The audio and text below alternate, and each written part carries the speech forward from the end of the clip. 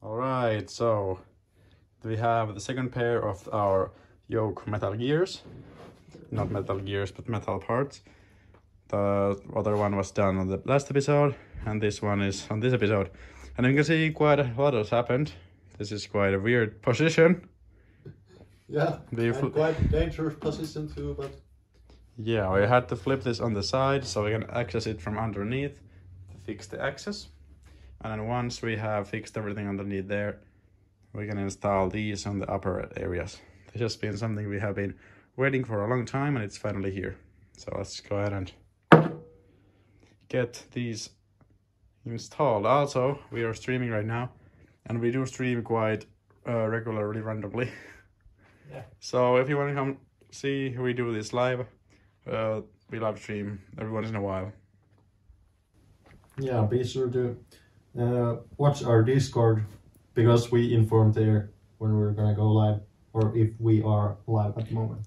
Yes, but let's go ahead and show how it's looking for underneath. Alright, here you can see the underneath side of the mechanism. Yeah. And you can see the orange thing right there. Yeah, we just added this. This was quite a hassle to take out this metal gear. But yeah, we took this out, put the spacer here so this doesn't wiggle anymore at all. And it should be perfect. Yep. Then we will just need to cut the metal pipe going up in the yoke shaft and install it. Yes, and last episode I think you might have talked about it, or you might didn't. The old piece that is right here, well, this is not it, but old piece was 5 centimeters too short, which prompted us to have to change the whole pipe around the inside mechanism, and that's what we're doing now. The new one is right there. Alright, we are drilling the holes for the yoke mechanism. This feels illegal to try a screw in my hand.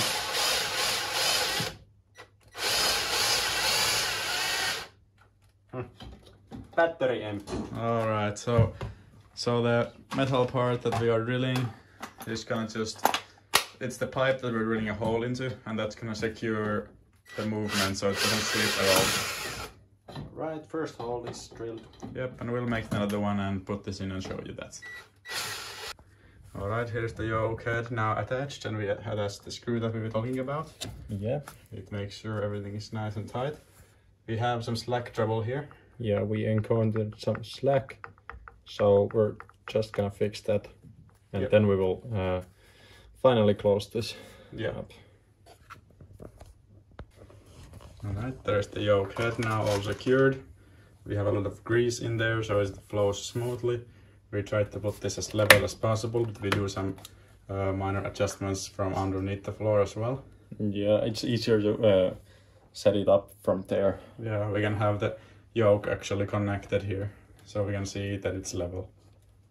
But we're just tightening up the screws and the shaft. Yeah, so this doesn't move at all. Yep. And it's about to be done, and we'll move on the other side. Yeah.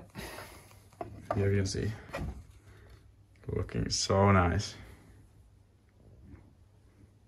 Yeah, we'll film more about the final product after it's done. Before we continue, let me tell you a little bit about this video's sponsor, PCBWay. PCBWay is a parts manufacturer who provides custom PCBs, CNC parts, and many other services to hobbyists and companies alike.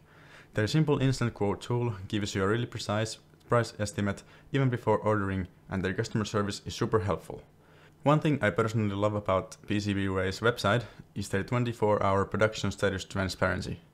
They will update your product's manufacturing status live, and you can see exactly how your order is progressing.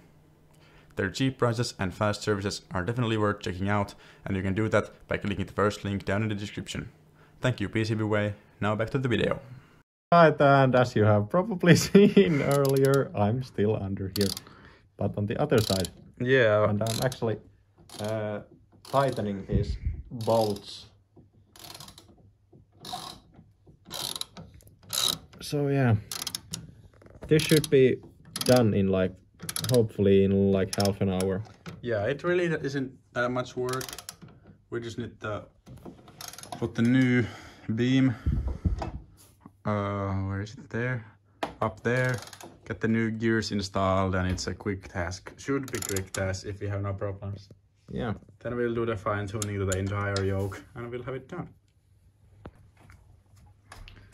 Alright, here we are fixing now the other side. We have the head all made up, on the bottom side we have everything set up. So it's all just adjusting now. Yeah, I'm just opening this yoke head to get through this cable, and then we will just adjust this to the correct position, and it should be all good. Yeah, then we would have our dual linked yoke functional once again. Finally. Alright, I'm spending still time under here, but this time I'm doing the end stops. So that means we are beginning to end this video.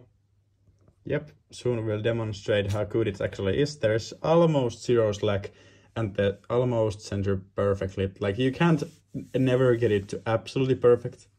Yeah. But I think that actual real planes also maybe have some slack too. Yeah, and yeah, well, we'll see after this if we get some gameplay video too, but some of the cables are disconnected right now, so yeah, I don't know if that's gonna happen, but yeah. We'll see. It should be pretty easy, just plug in Arduino and it should work, maybe, but let's see.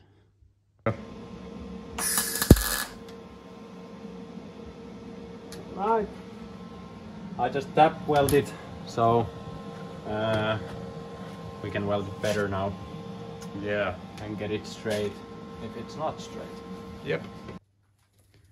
Alright, both of the yokes finally attached. We got those little screws welded up, and you can see that we added some nuts and spacers and everything there, and it's all mounted up. Yeah, this was actually so much better than we thought. Yeah. This can be tightened so tight that we can't even tighten it with our hands. Yeah. Yeah, and look at this slack. It's almost non-existent. Like, wow. And then the field of motion, 90 degrees each direction. I mean, I will show this one that you are using. So actually 90 degrees. Yeah. And 90 degrees. Yeah. And then it's not exactly 90 degrees. Yeah, and that's due to the like millimeters of slack we have. But both sides go 90 degrees when you directly control them. Yeah. And this feels much better in terms of the like end stops, because that captain side end stops were so much apart that they're not engaging fully, but we can fix them with nuts. Yeah. When we want to. Here we have this new stickers. We probably showed them in the earlier videos or maybe in the stream. They don't look so bad, actually. Yeah, they are really good. And these were something we didn't have before. They also have a sticker that goes here. You can see the pitch angles, or no, rotation roll angles. That will go after we have painted everything. But yeah, it's like 11:30 o'clock at night. Yeah. So it's been a long day. Yeah, we set up a timer when we started. And this is not the whole content of the video. Yeah, it's just the like last minute or two you have. Yes. Probably under a minute you have seen from the video. We didn't show nearly everything we did. We did so much more than we show, because there is a lot of problems, a lot of issues that you don't really need to care about. Yeah, and stuff that is just too boring to watch. Yeah. So yeah, one thing we did is we attached one extra spring in the centering mechanism, and it made this feel a little bit stronger in the return mechanism. Yeah, and actually better. Yeah. So that's something we just did. We didn't show that. A lot of this stuff we do off camera. I think last thing we'll do, and just give some B-roll, we'll attach the plates here, the checklist plates, and we'll be done with the video. Yeah.